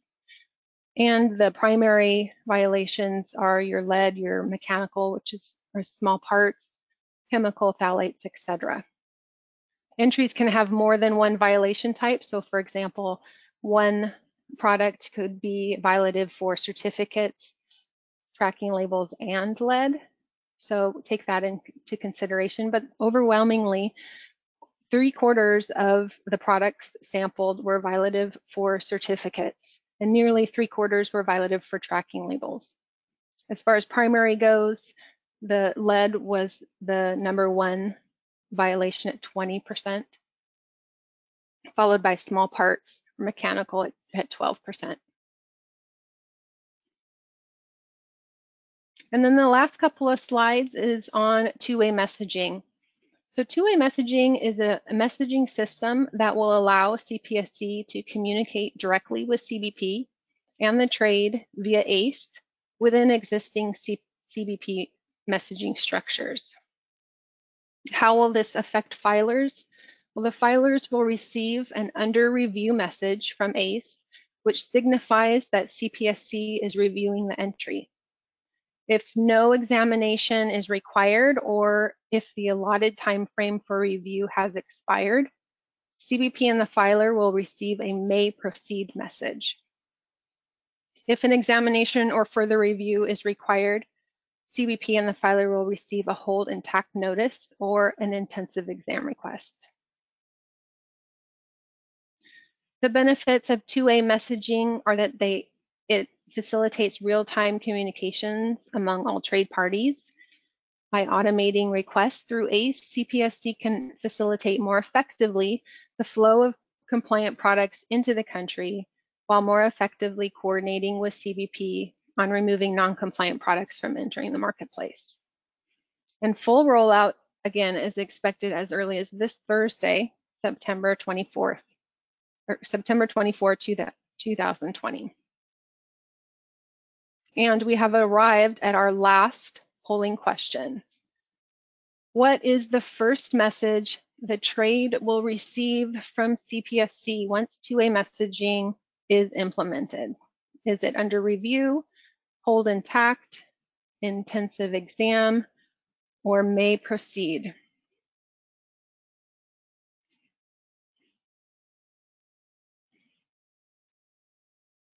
I see the votes are coming in.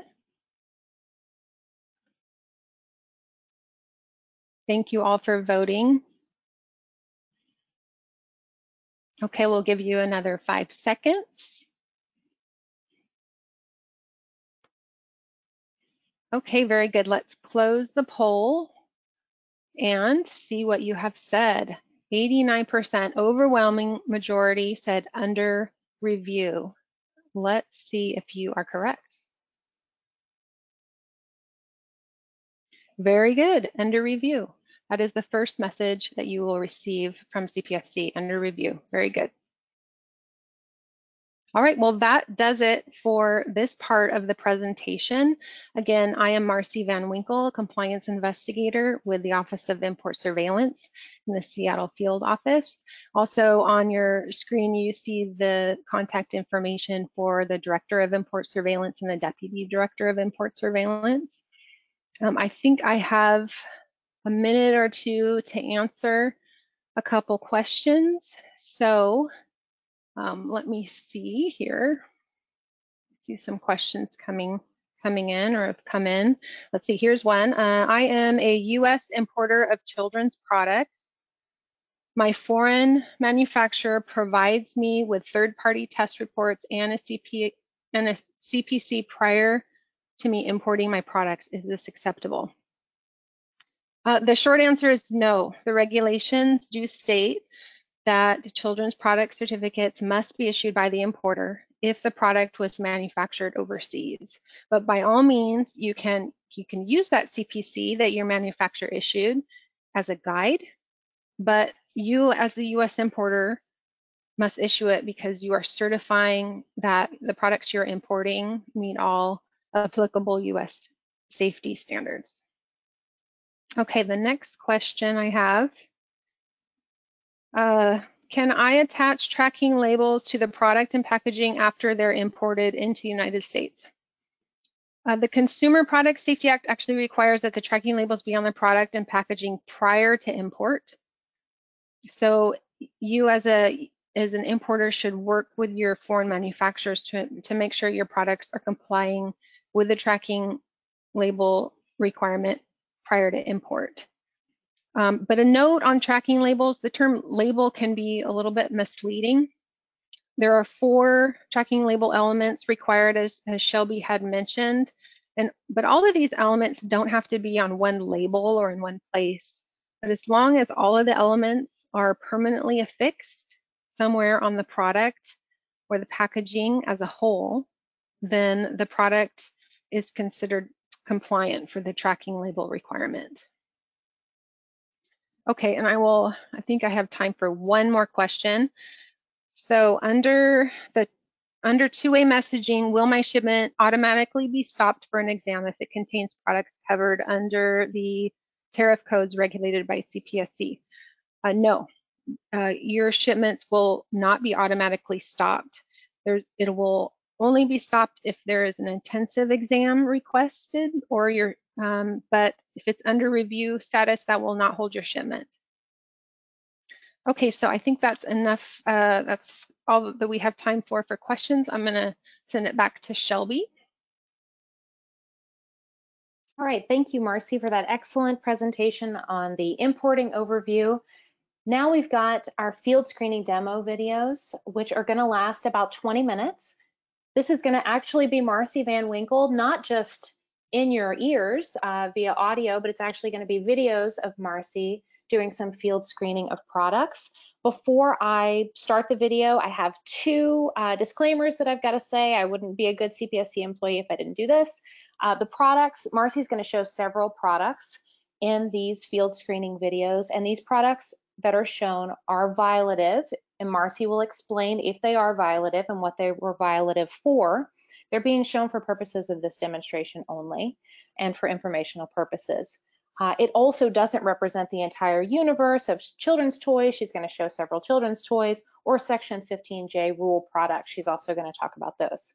And then the other thing I want to mention is that screening tools that Marcy is using in the upcoming videos are again shown for informational purposes only, and they're not meant to serve as an endorsement of those field screening tools that she's using. So with that said, I will go ahead and start our video.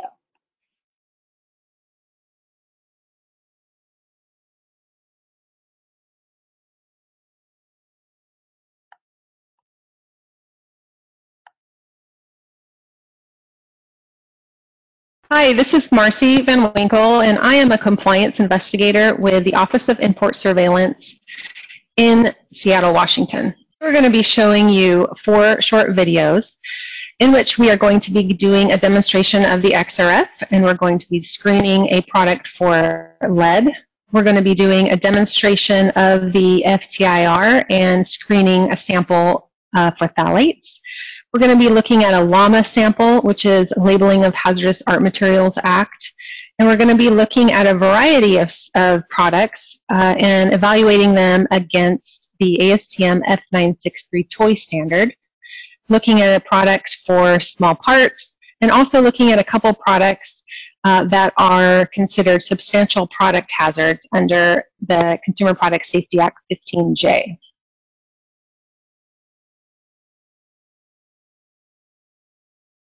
In this short video, we're going to do a demonstration of the XRF device. We're going to field screen an exhibit for lead and an exhibit against the LAMA standard, which is the Labeling of Hazardous Art Materials Act. So this is a X-ray fluorescence device, or an XRF for short, and it's a device that investigators use in the field to detect hazardous elements in children's products. And what I mean by elements are the elements listed in the periodic table of elements.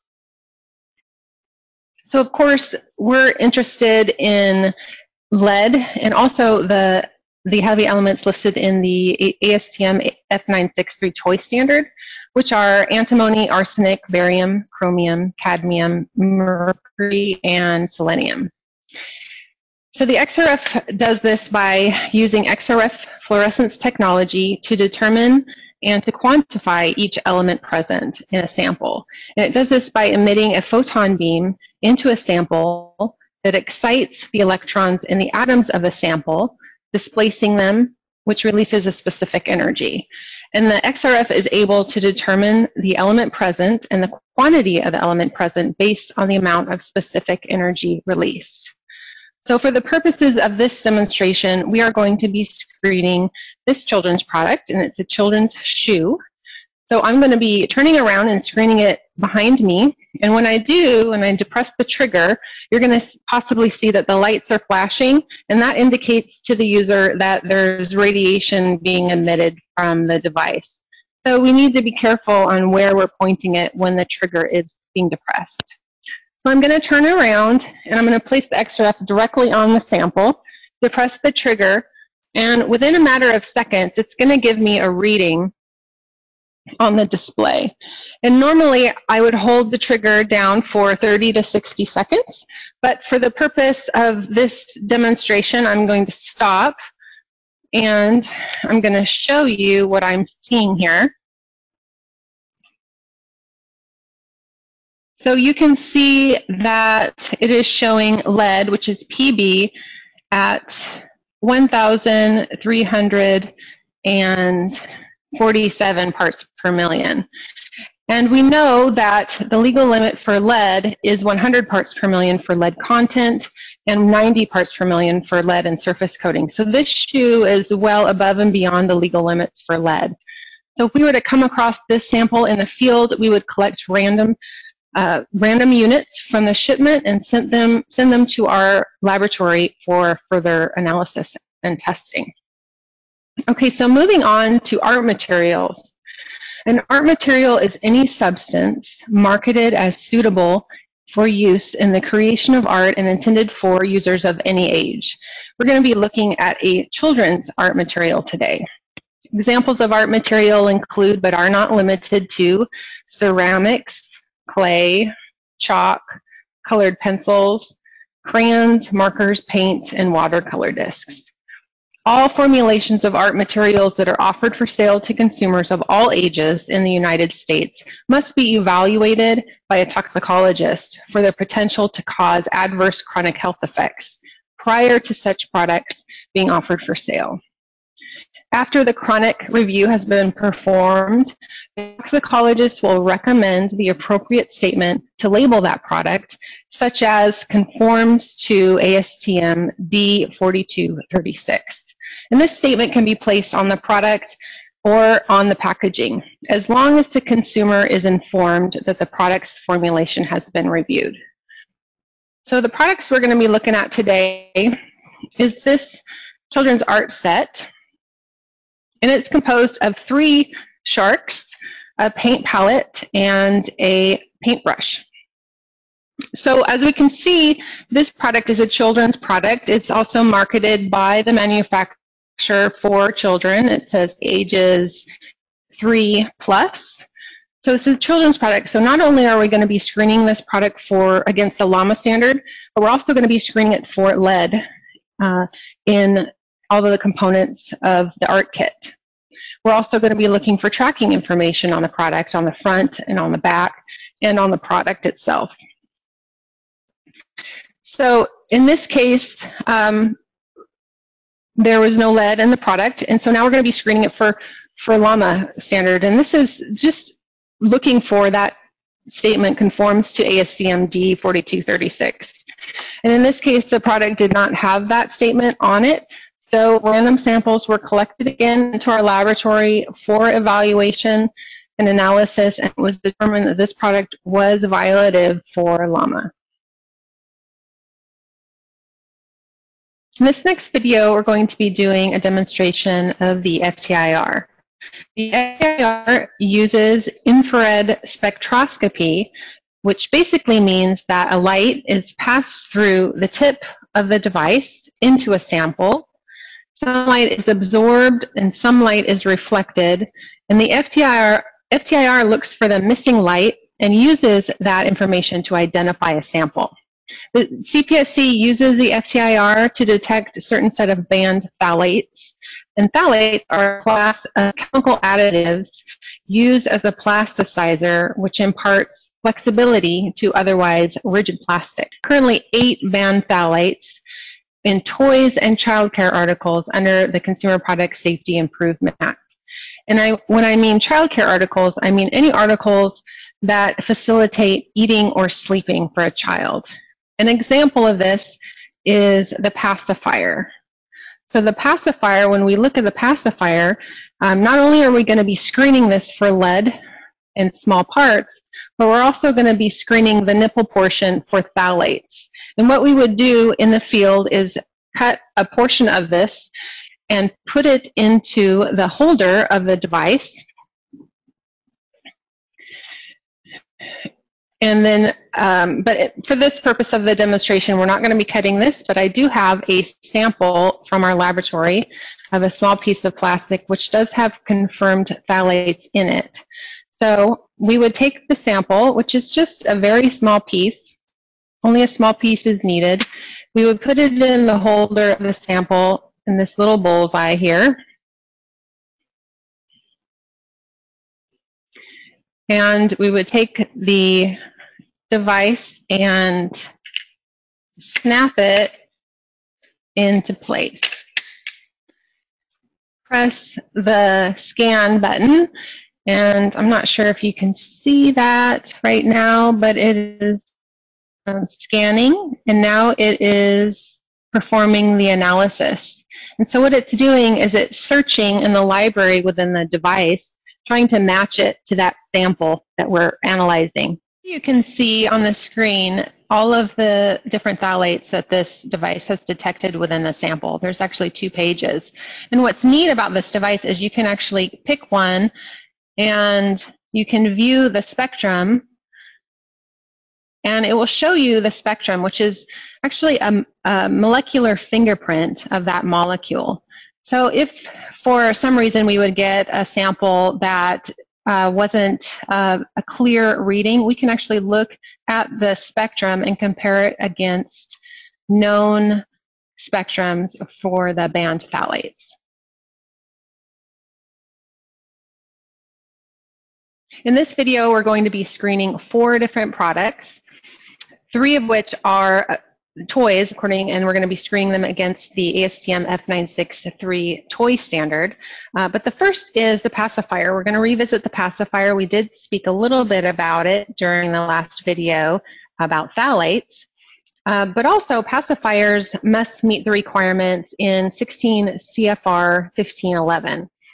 And how we do that is, in the field, we have a template, and the dimensions of this template are broken out in the CFR, and they're also in the ASTM F963, because this is the same template that we would use for toy pacifiers.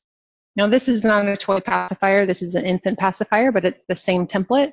And how we would do this is we would rest the pacifier on the template like so, and apply 2 pounds of pressure. Of course, this is not official testing. I'm estimating 2 pounds of pressure, and this is what we do in the field. We do have other technical equipment that we can use, but this is not official. So in the course of applying 2 pounds of pressure, if the pacifier were to come through the template, that could potentially be a failure of the pacifier safety requirements. Likewise, if we were to apply 10 pounds of pressure, and the pacifier were to break and produce small parts that would fit within the small parts cylinder, that would potentially be a violation of the pacifier standard. In that case, we would collect random units, send them to our laboratory for further analysis. And we're going to be talking a little bit more about this small parts cylinder in our next product, which is the children's drawing board. So this drawing board is for children, and that's one of the first questions that we ask ourselves as an investigator in the field is this product for children? Because that is what determines what safety standards we're going to evaluate this product. And how we do that is by looking at 4 criteria. And the first is a statement by the manufacturer about the intended use of the product. And that statement can be found here. The manufacturer is saying that this product is intended for children 3 years and older. Second, whether the product is represented in its packaging, display, or promotion as appropriate for use by children.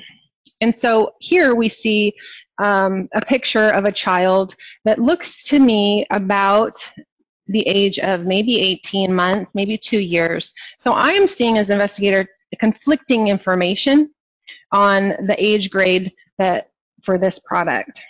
Third, we're looking at how the product would commonly be recognized by consumers as being intended for a child. Would consumers look at this as a child for a toddler or a little bit older?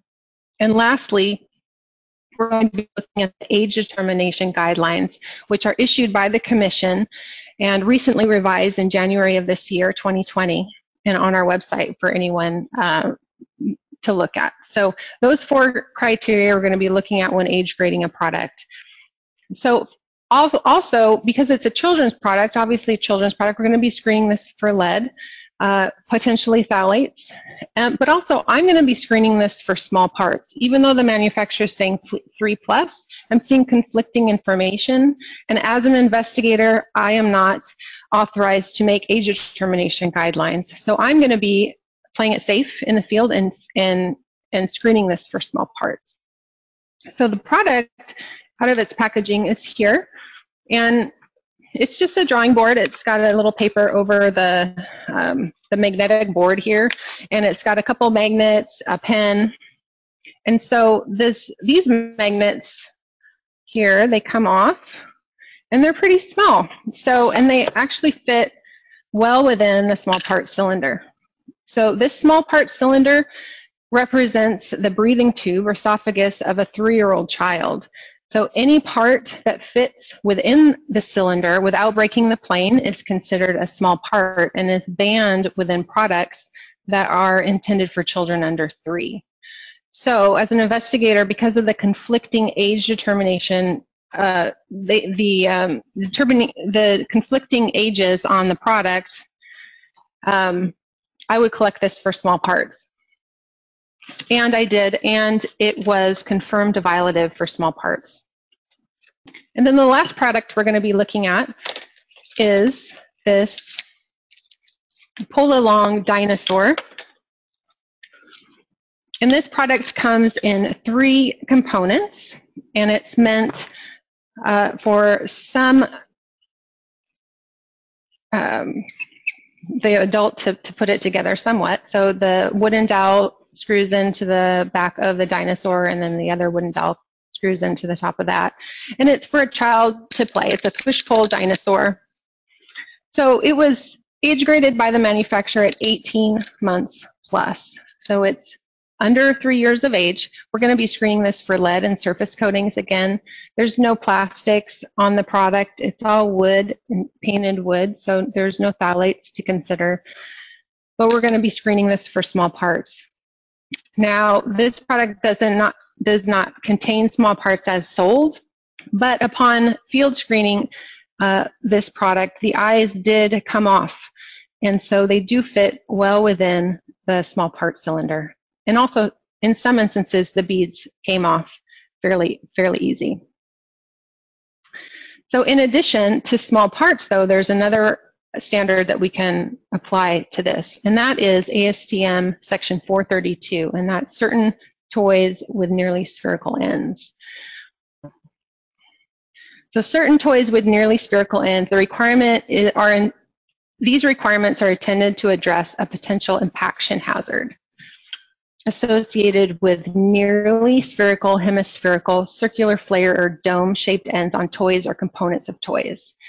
Nearly spherical ends of toys or components of toys shall not be capable of penetrating the full depth of the cavity of the supplemental test fixture when tested under the force of their own weight and in a non-compressed state. And this is the test fixture. The dimensions are broken out in the ASTM F963 toy standard. So in order to screen this, the spherical end cannot penetrate the bottom of this test fixture under its own weight, which it clearly does. And it would be considered violative under 3 conditions, if 3 conditions are met. The first is the component must weigh less than 1.1 pounds, which it does. And the spherical end must adjoin a shaft or handle or support that has a smaller cross section, which, as you can see, it does.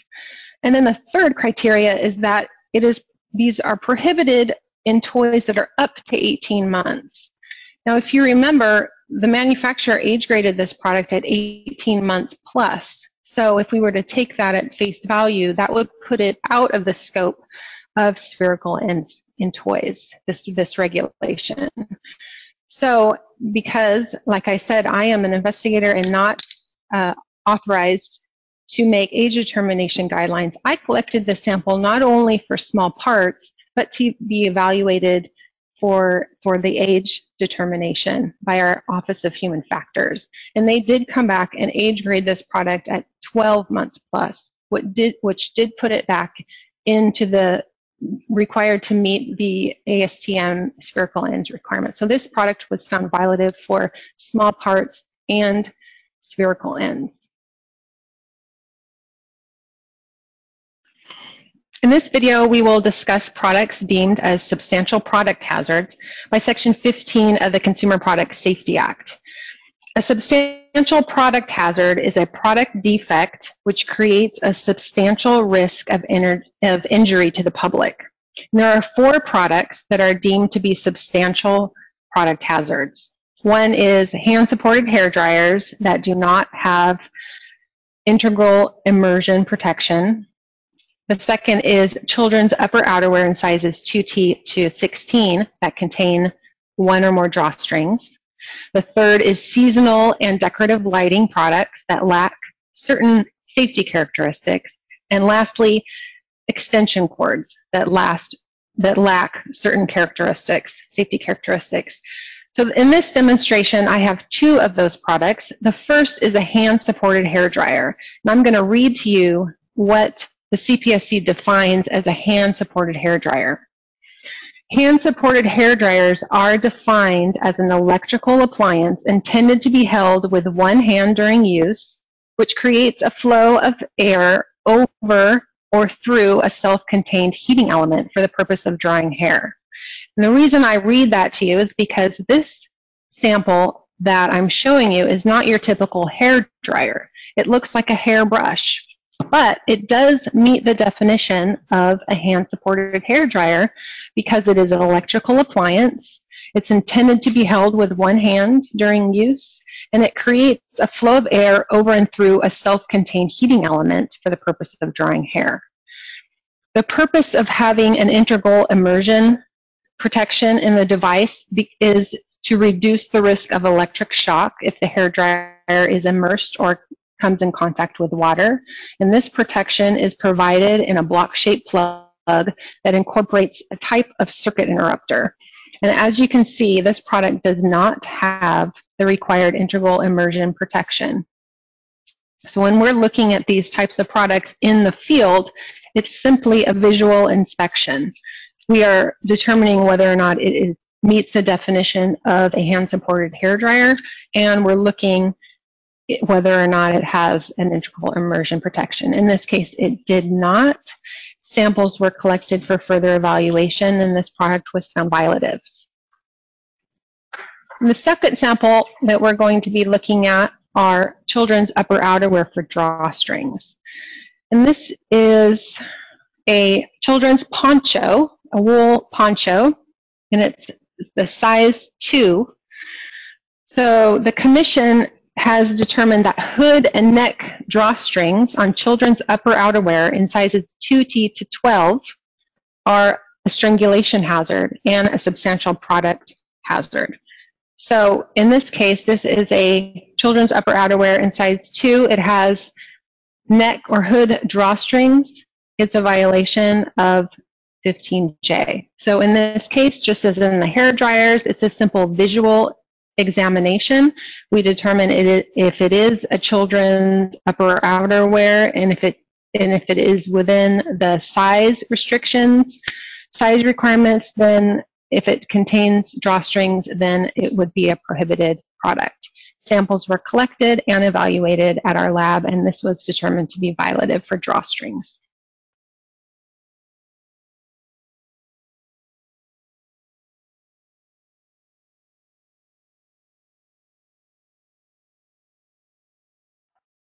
Hi everyone. We recognize that it is at 2 hours now, so we are going to be conscious of your time, but I did want to get to at least one import question that was asked during the videos, and that was that I'm importing a product that has been detained at the port.